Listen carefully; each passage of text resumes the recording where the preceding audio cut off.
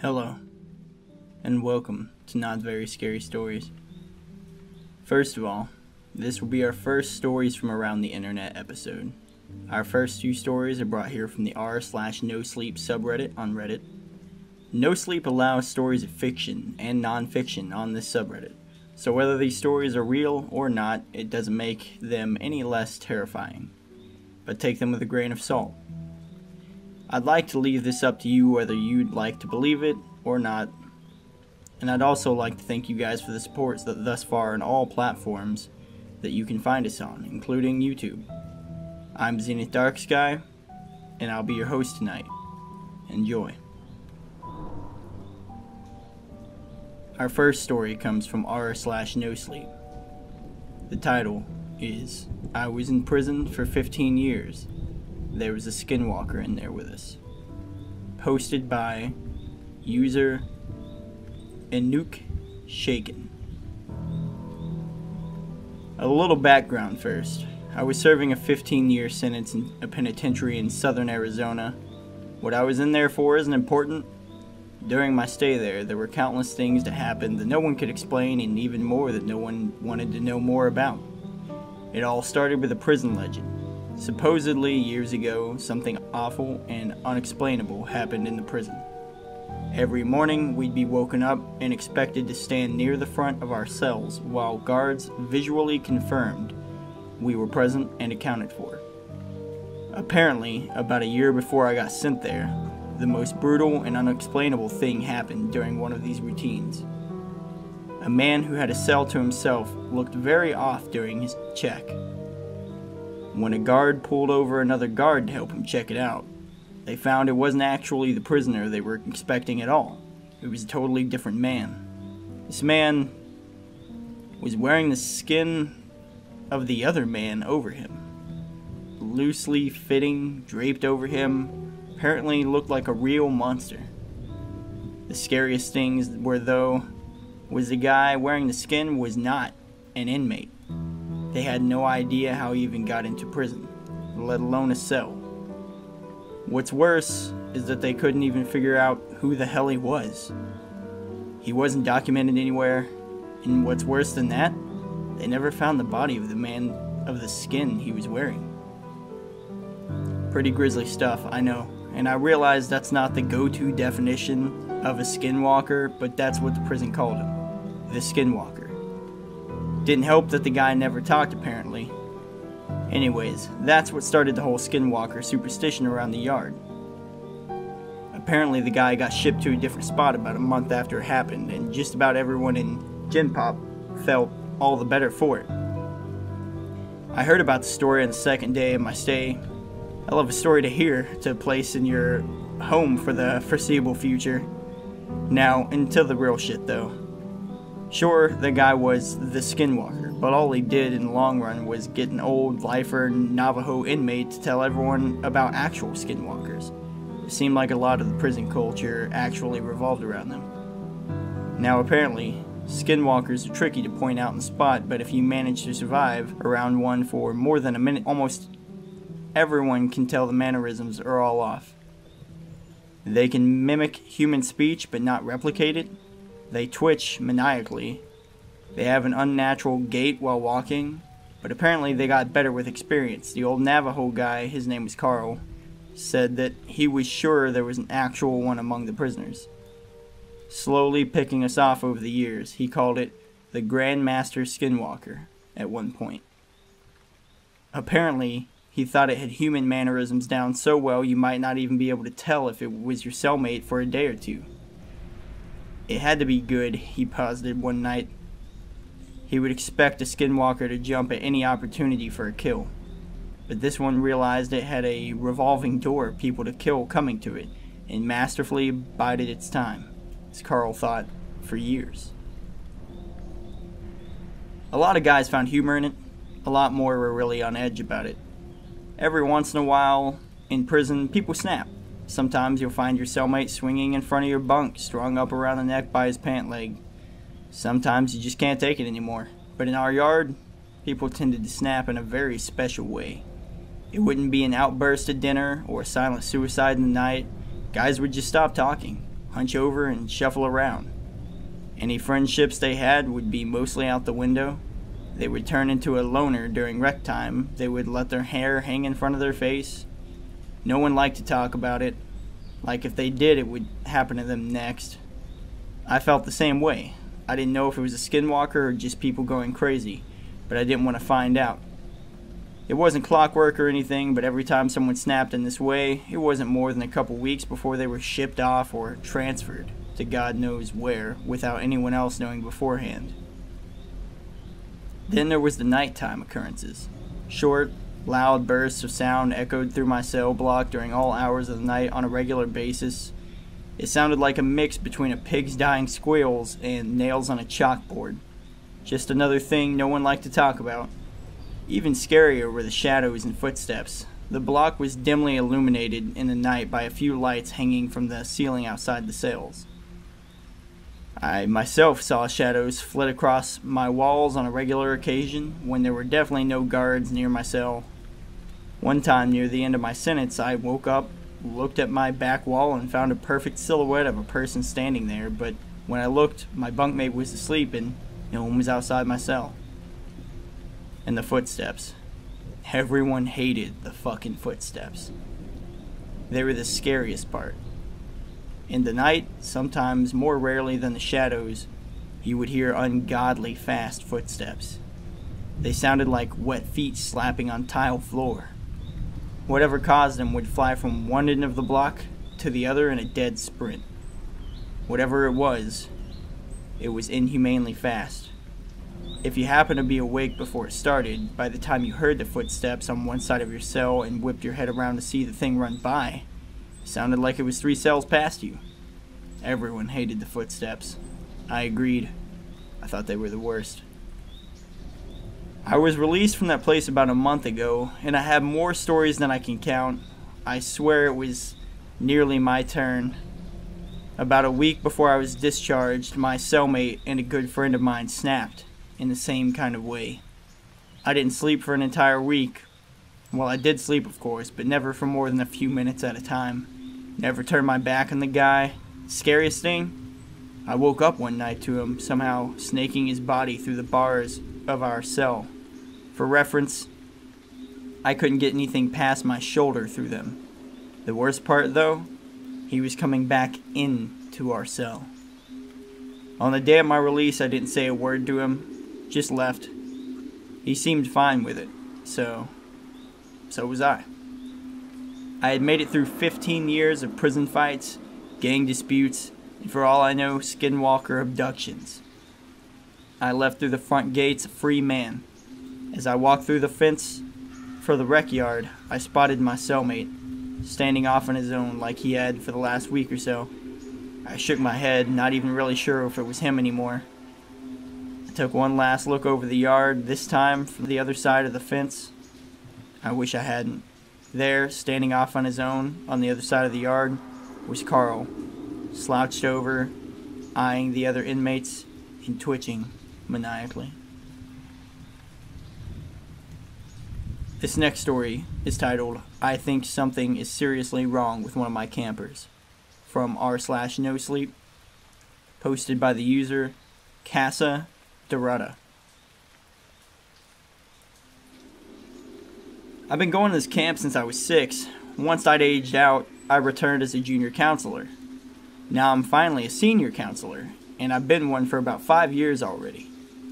In all my years at camp, I've had my fair share of laughs and screams and got myself in and out of more trouble than I can even recall.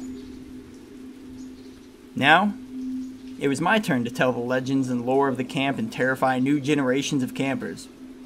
The only downer, though, is that with the technological boom of late, Gen Z, these kids don't scare as easily as we used to. They've seen much worse on the internet, and tales of headless axe murderers and tomato farmer serial killers barely even merit a sweaty brow. In my years as a counselor and as a camper, I've seen a lot. I don't tend to scare easily, though. Being responsible for a bunch of little kids, not to mention your rowdy trouble magnet friends at times, will give you that false sense of bravado in times of uncertainty and fear.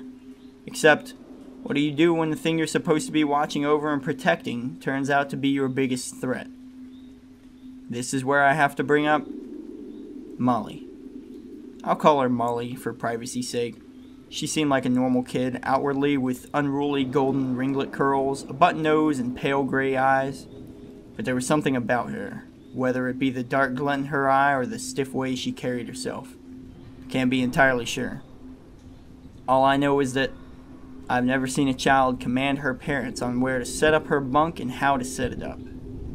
Between her haggard mother and father's faces and her cool, composed expression, it was evident who was in control here. I watched them unload their car quickly as she stood on the porch, clutching a book to her chest, expressionless. I went over to her and squatted beside her, smiling. I regarded my clipboard with the names of the girls in my cabin. "You must be Molly," I exclaimed. "It's so nice to meet you. Is this your first year of camp?" Silence. Her lack of response took me aback. Just as I was about to open my mouth to speak again, her father stomped up the stairs with the last of her luggage. He shot her a look I couldn't quite decipher, and they slunk inside. As the rest of the parents unloaded their cars, my eyes fell upon Molly's mother, standing pinned straight in front of the passenger door of their beaten Volkswagen. I waved at her as enthusiastically as I could, trying to shut the rejection I'd just faced out of my mind. She slowly raised her limp hand in a half wave, her blank expression ever the same. She also seemed a bit slack-jawed. I let my hand fall loosely at my side as she slowly let hers fall back down to hers. Her movements were jerky and unnatural. It was unsettling. Never breaking eye contact, I made my way back inside to help the rest of my kids unpack.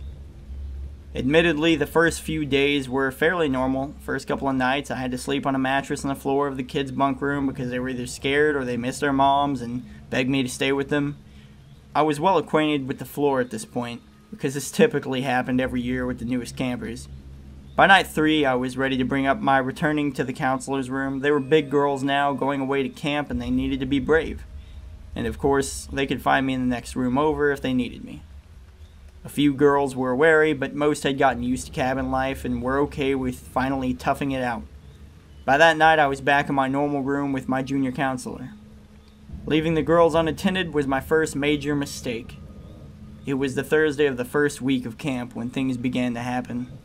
I was jolted from the sleep by ear-splitting shrieks from the room next door.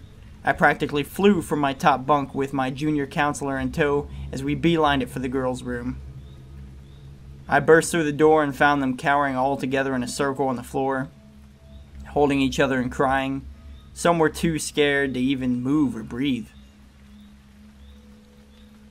"What is going on here, girls?" I demanded. "Why were you screaming? What happened?" Between blubbering sobs, one of the girls pointed at the back window where Molly was standing. "Molly scared us. She was scratching at the window from outside."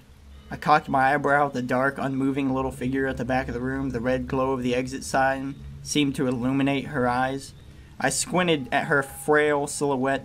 She was definitely still inside. There was no back door, no porch, and the cabin was held up by cement blocks. It would have been impossible for her to be peering in from the back window.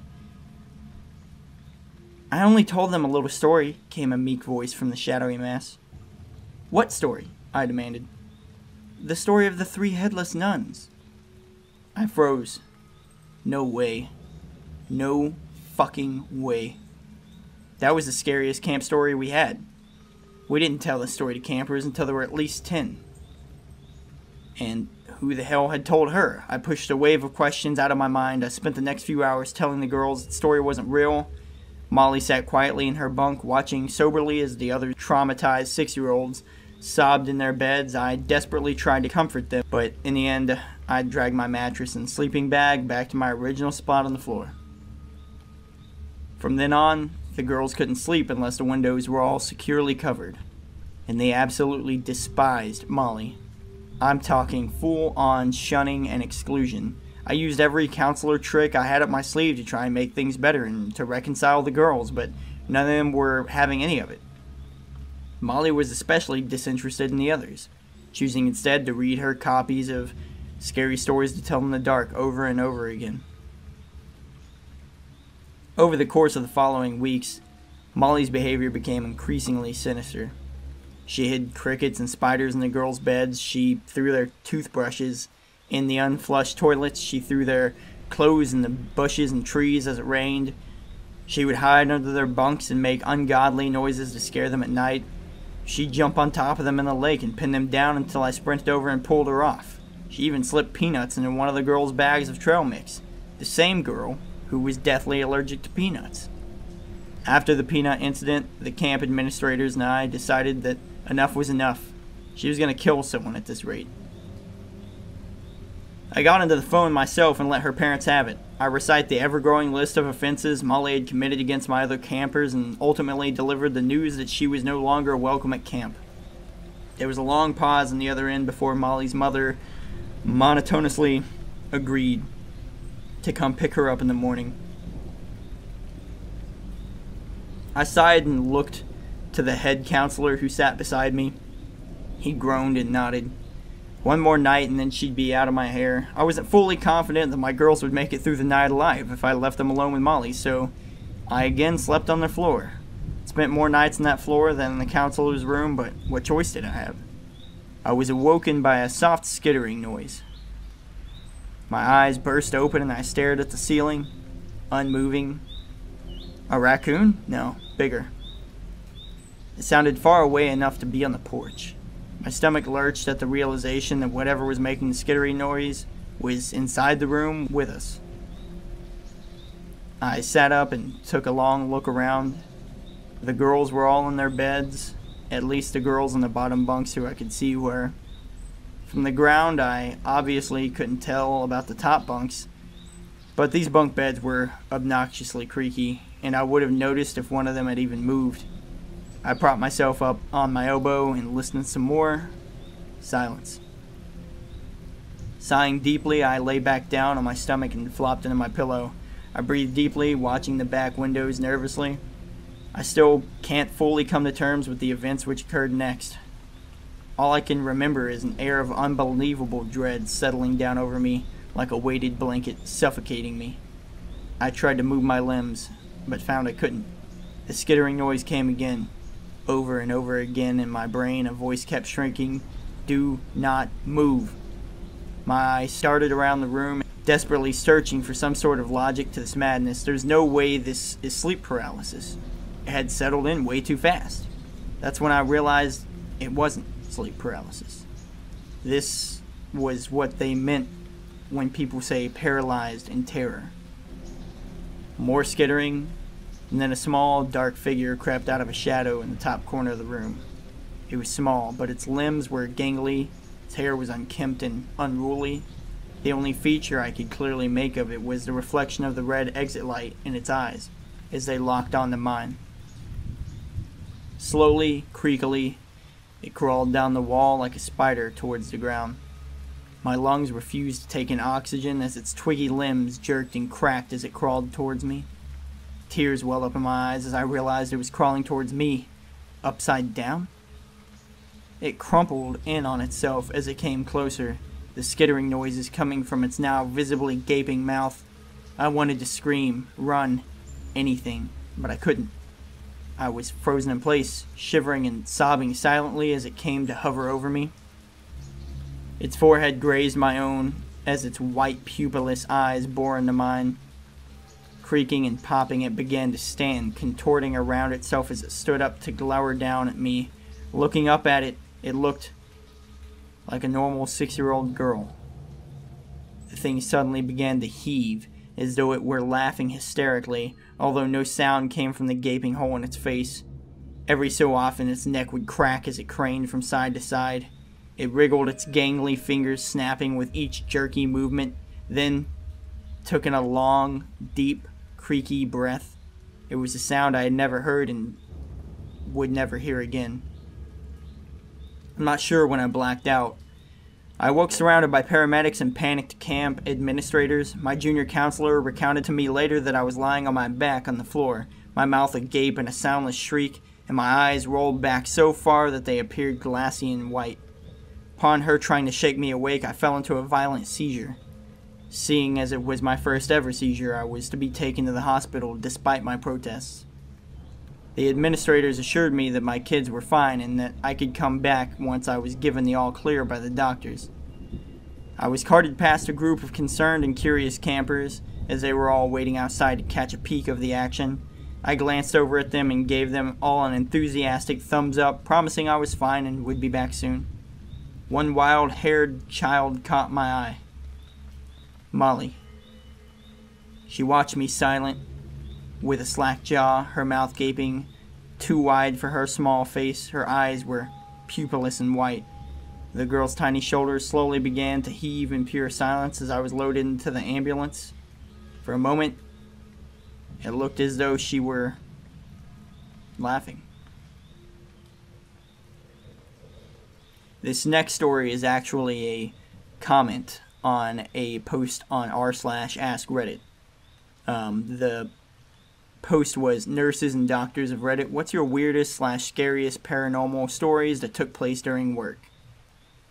The comment post was user Jalcott.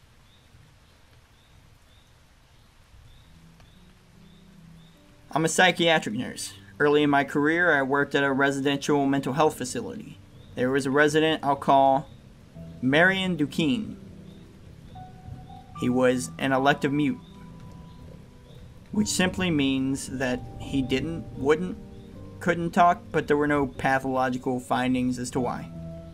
He had spoken earlier in his life and in fact seemed quite normal back then, with the notable exception of being close to 7 feet tall. He'd been raised in the Deep South and joined the military when he was 19. After boot camp, he was stationed somewhere in the South. One night, he just vanished. He was declared an AWOL for years, and finally, he was declared missing and dead. 10 years later, a 7-foot-tall man walked into a VA hospital emergency room in my part of the Midwest and said to the receptionist, "My name is Marion Duquesne, and I've been dead for 10 years. Those were the last words he ever spoke. He was covered with dust and he was wearing the same clothes he'd been reported to be wearing the night he vanished. His social security number had not been used and he had no identification on his person. However, they were able to identify him, I guess via fingerprints. He was well fed and in good health, except for his refusal to speak.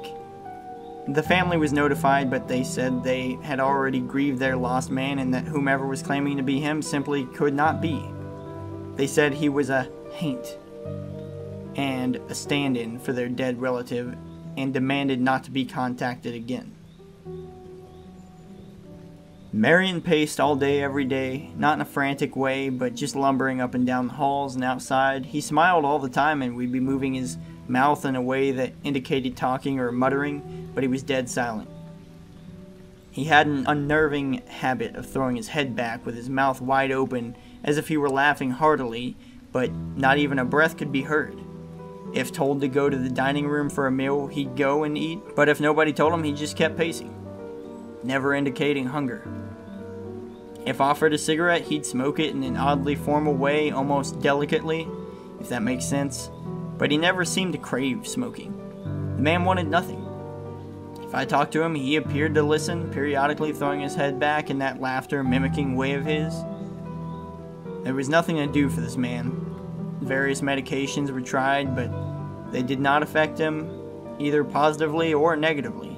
Occupational therapy did nothing because Marion would just grin unless told to stay put. He'd get up and start pacing again. On my last day of the job, on my way to something better, the last thing I saw was Marion, pacing in the parking lot, throwing his head back to laugh. Later, I wondered if all along I'd been dealing with a ghost. All these years later, I still don't know.